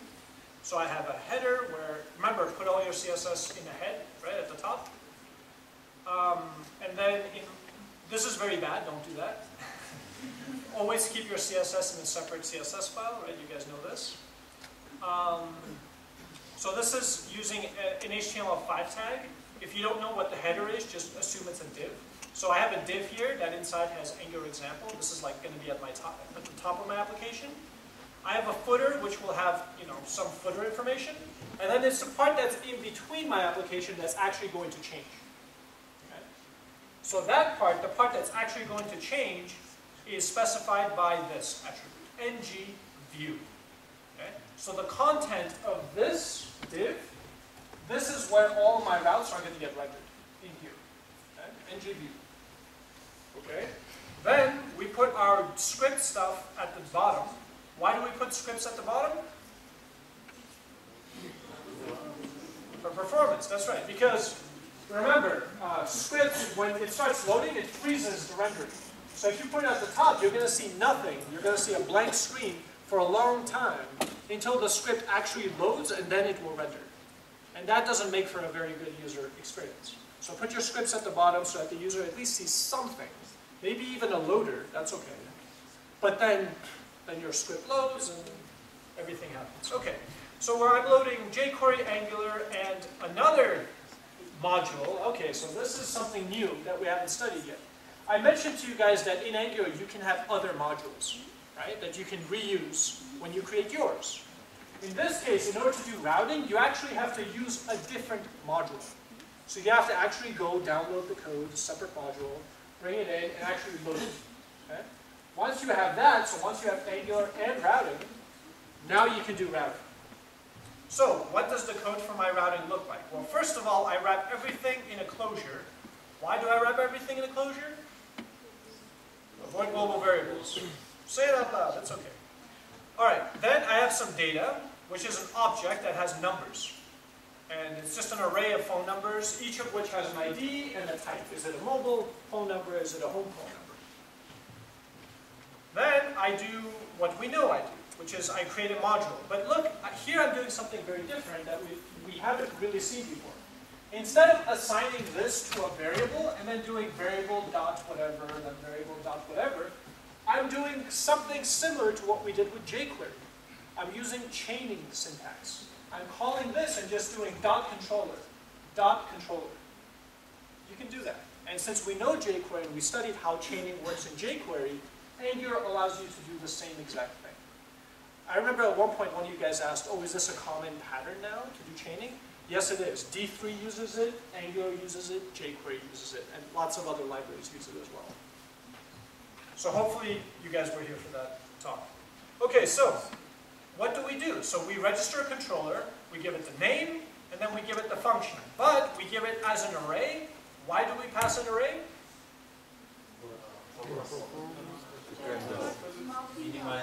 For minimization and performance, that's right. So we explicitly say this is what we want, and this is just a local variable that we happen to use. We could have called it George. It would still work. Okay, so what do we do? So to that scope, we attach numbers, and then we attach an add function.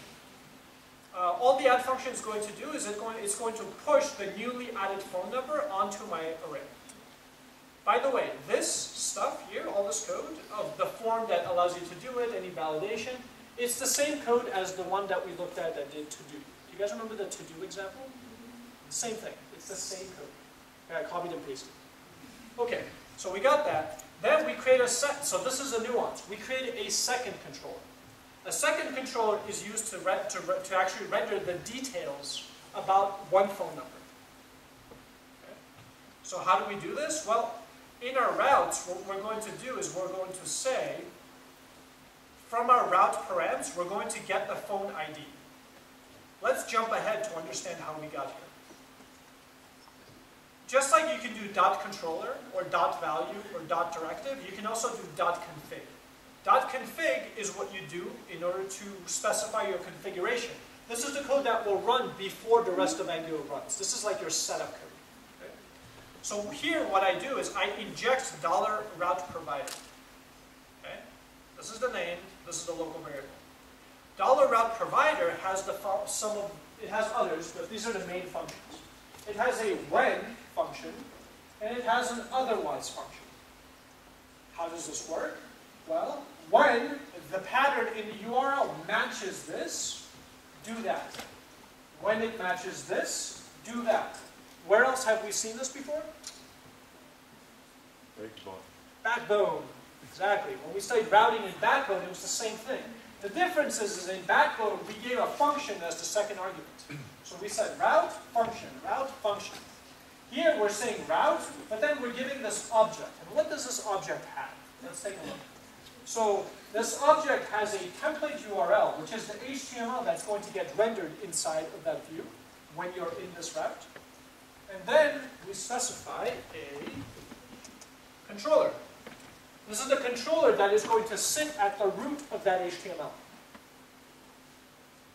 Okay, so we give it two routes. One which will render all the phone numbers. The second route will render one phone number with whatever ID is specified here. This syntax means pass in whatever variable you want. This is a variable. Okay? And then otherwise, we're going to redirect. So if you type in anything else, we're going to redirect you back to phones and show you the list of phones. Okay? Very simple, right?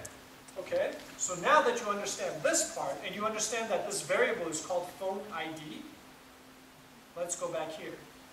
Route params dot phone ID. Okay, so we're getting the value of this variable from the URL, and we're returning it here, and we're adding it to our scope. And then what we do is we loop over our phone numbers, looking for the phone number that has that ID. And when we find it, we set that as the phone attribute of the local scope. Okay, so now let's look at what the HTML will look like for this page. One second. Phone details, here we go. So here we're going to say, we're inside a phone, right? So a phone has a phone ID, which we render here. Sorry, the scope has a phone ID that we attached. But also phone has a value and phone has a type. And all we do is we render these inside of this route. That's it. And as for the list, phone list, again, we have a repeater that will repeat over every phone number, and it will render the value of the phone number, and it will render the ID of the phone number. And then it will have a more hyperlink. And look at this, look at this. So the way I implemented the hyperlink is when you click on it, I go to this route, / and then this path. And which route will match this path? Well, let's go back to our routing HTML.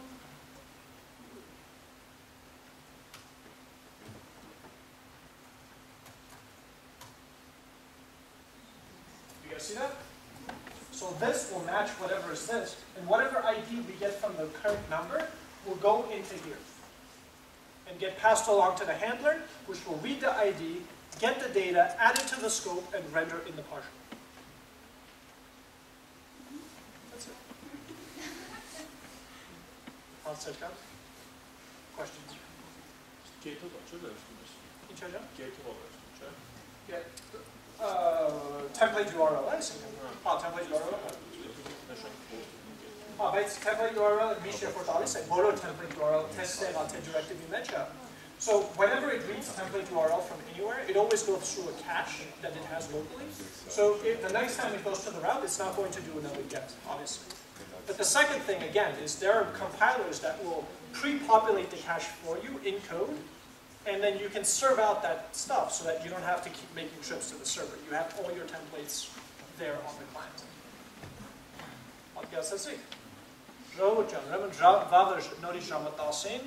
Բայց հանդիպում ենք էլի AUA-ում, բայց մեզ չգիտեմ ինչի տալիս են մեծ իրաց դալիճը, 2000 քանի տեղանոց։ That's what let's check. Vava, Kosang. Yeah, it's in the main building, I think. Yeah, the security will tell you if you don't know where it is. It's the big concert hall. I've never been to it, but apparently it's very pretty. Tomorrow we will discuss, Node.js tomorrow. Okay? See you tomorrow. Good job, guys.